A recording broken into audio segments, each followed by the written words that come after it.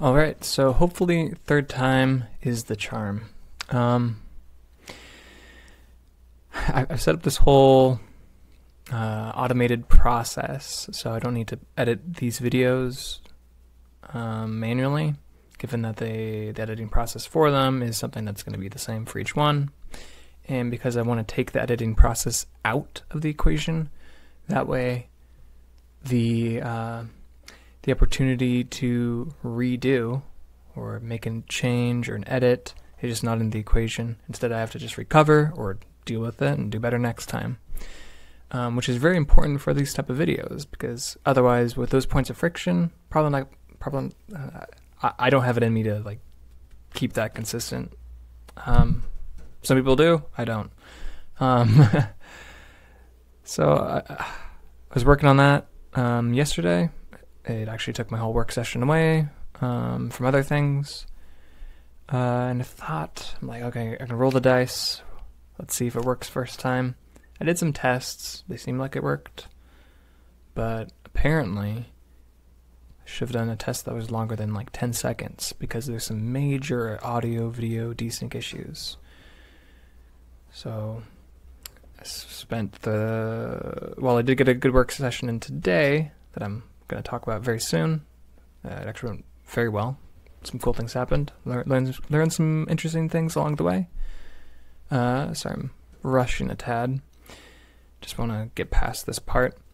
Yeah, it kind of put me in a kind of a bad mood because I've been troubleshooting this for the past like 2, maybe 3 hours, about like 2 hours. Which is pretty annoying because I'm not doing anything like too far out of the ordinary with the tools that I'm using. So I don't know why it took so long. None of my research results really gave me anything very actionable. It was a lot of trial and error. All right, back into what I got done. So, the first part I'll bring up is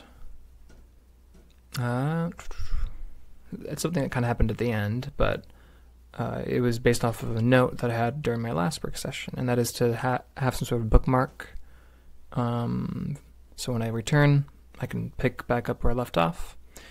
I'm going to search for a better term than bookmark because it's not really like where I am, but it's like that next step that was like on, the next step. Yeah, or potential next steps. That way when I return, I can be like, oh, that's what I was going to do next. Cool. It gives me context. I can go straight from there. Otherwise, I start up and I'm like, and it's a little trickier to get going. I got some good things done, though. So one big thing I'm happy with is some order of operations things that I really kind of ironed out that put the that brings, takes pieces of data that I have within my system and it brings them closer together, which might seem trivial, but is actually pretty useful when you're wanting to follow the life cycle of different things. If it's all spread out over the place, well, it's still possible to track that down. It just ends up a lot more difficult to work with and to pick apart. So I was able to do that with things like the stretch dead zone. I think that was the main one. But another thing I ran into was data kind of position or availability, or just how it's kind of put within the code. And there was a big difference that it made where I was able to take something that I would have to like override or redo or have a whole system built on top, and just changing that data from being very local in the method to storing it.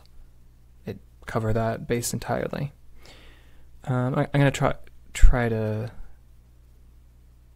merge back into what is being shown on screen at this point. So, one quick thing before I do that, though. I was able to really fall back on something that I started to build a rule for, and that is with a switch case, only put things in there that have to be in there. So, because it was starting to grow, and I was starting to put things in there, I was like, this is getting pretty big. Does this have to be in here? And so I was able to identify that, move it out, and keep the switch case small and minimal and built for what it's useful for, rather than trying to use it for everything and ending up with kind of like this really heavily indented mess that's hard to work with, and a lot of code is siloed off or what have you. Yeah. Okay. But onto like the features that were developed. So, as I kind of mentioned last session, there was going to be some opportunities for some pretty quick progress in terms of usable features. And that ended up being very much true. So we have, I think at this point, 3 DOFs that are interchangeable now, with minimal input nonsense to be able to get to them and access them and use them, which is really, really cool. There's some visuals that need to be done for that to be more apparent, and still a few systems that really need to be ironed out. But as you can see, during those really quick kind of sped up tests, I'm able to get, jump between those different ones, being the stretch cursor, the backhanded stretch cursor, and the reach cursor. And if you're like, what are those? And it's maybe too hard to see in the video, you can just go to dofdev.org. They're right there. Shows all the pseudocode for them, GIFs, everything. A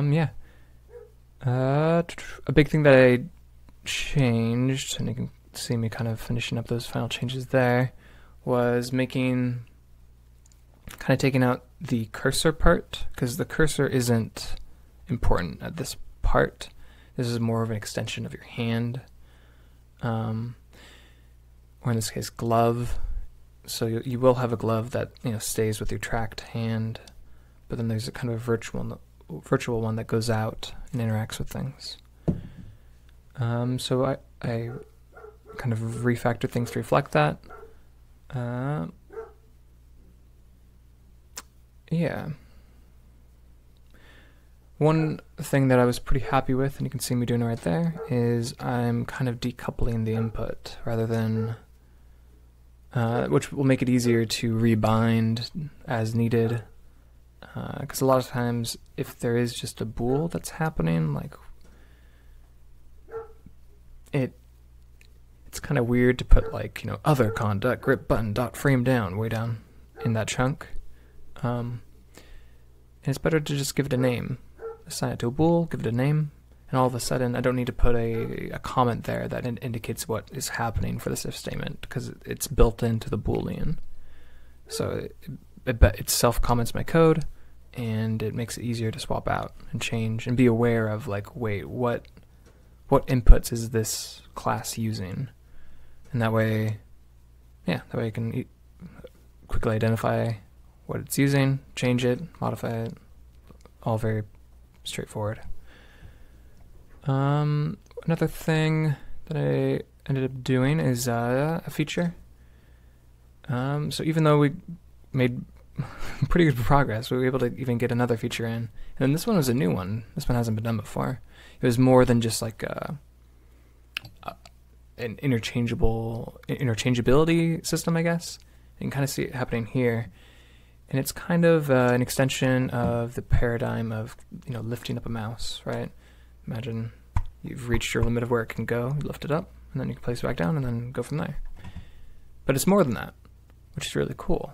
It's also able to, when you lift it up, it's not that it just drops itself in space entirely. Instead, it becomes one-to-one.